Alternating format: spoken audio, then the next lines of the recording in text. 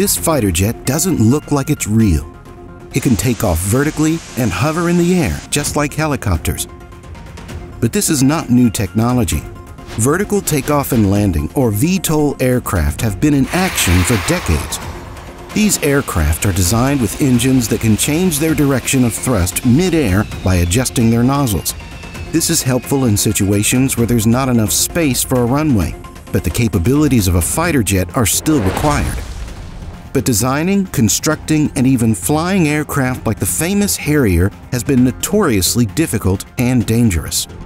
Today, on Boost, we'll take a closer look at why exactly these hovering jets were needed in the first place, what kind of challenges the engineers faced, and how they are still used today and in the future. Spoiler alert, there are even more advanced VTOL aircraft in development, so keep watching as we learn all about these engineering marvels.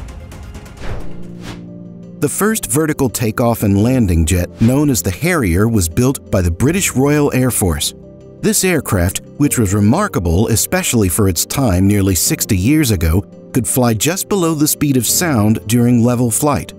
Collaboration between the British and the US military led to significant advancements, making the Harrier a game-changer on the battlefield. The Harrier stood out for its ability to perform fast airstrikes. Its unique feature was that it did not require a traditional runway, allowing it to launch and land in diverse locations. However, the early models of the Harrier, while revolutionary, didn't quite measure up to the modern technology used today. In the beginning of the program, the AV-8A Harrier emerged from the minds at British aerospace company Harrier Fighter in the late 1960s, aiming to be the future's attack aircraft. This aircraft was an adaptation of the original Harrier design, tailored specifically to suit the Marines' need for an aircraft capable of launching from nearer battle zones. Its capability for vertical or short takeoffs and landings was groundbreaking, enabling it to operate from compact runways or even rugged terrain. The heart of the AV-8A was its Rolls-Royce Pegasus turbofan engine, a newly developed engine that made the thrust direction vectoring possible. Armed to the teeth with weapons such as machine guns, missiles, and other bombs, this jet could reach speeds of up to 650 miles per hour. Deployed in various conflicts, from the Vietnam War to the battles in the Gulf War and Afghanistan, the Harrier Fighter aircraft proved its worth. But still, it had its constraints, particularly in range and payload capacity. The need for the next-generation VTOL aircraft led to the birth of the AV-8B Harrier II in the 1980s, boasting many significant improvements. The introduction of new engine vectoring technology and the shift to fly-by-wire systems marked a new era. Fly-by-wire systems transformed additional manual controls into an electronic format, where the pilot's movements are processed by computers to ensure precise movements of the aircraft's parts. This was even more important for the Harrier than most other aircraft, as it was more difficult to fly. The upgraded AV-8B Harrier II featured exceptional landing accuracy, making it an essential tool in military tactics and reinforcing the Harrier series as terrifying attack machines. The first flight ever in a Harrier is like, you don't really remember it because it's so fast. I mean, you take off and like your brain is back behind you on the runway. It was really exciting. Like Captain John Standard, every Harrier pilot undergoes rigorous training. This training includes the usual classroom theory, but also advanced simulator sessions, which are particularly important as the aircraft works in a very different way than any other that the pilots might have flown before. Once the newly trained pilots have learned all they can from the theory lessons and the simulator, it's time for extensive flight practice. But before taking to the skies, each Harrier pilot carefully checks the aircraft, ensuring everything is functioning correctly and ready for action. They examine the arsenal on board.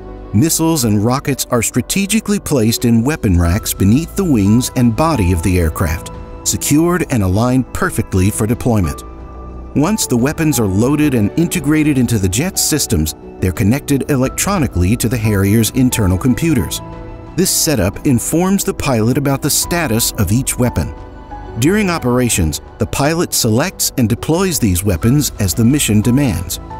Engaging a target involves a sequence where the pilot picks the weapon from an array on the dashboard, guided by the jet's advanced aiming technologies like radar and infrared sensors. By pressing trigger buttons on the joystick or throttle, the pilot launches the selected weapon.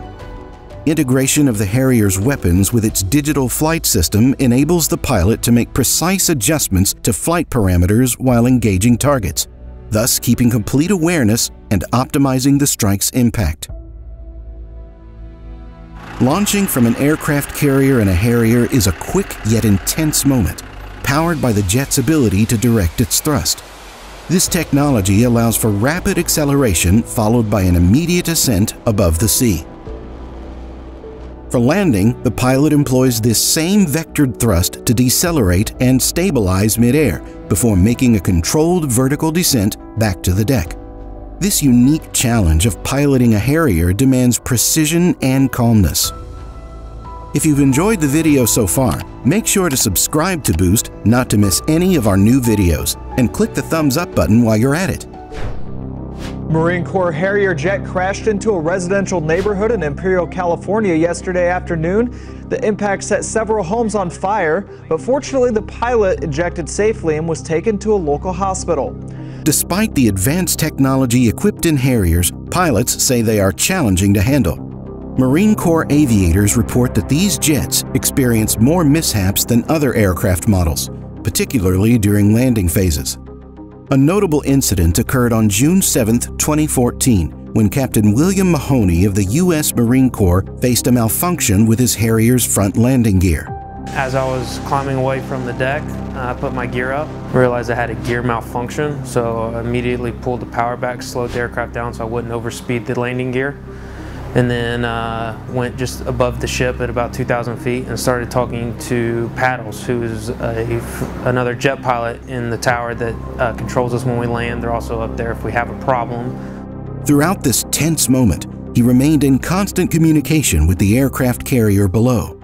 To address the critical issue, the ship's engineers quickly came up with an innovative solution. The aircraft carrier happened to have stool-like equipment on board.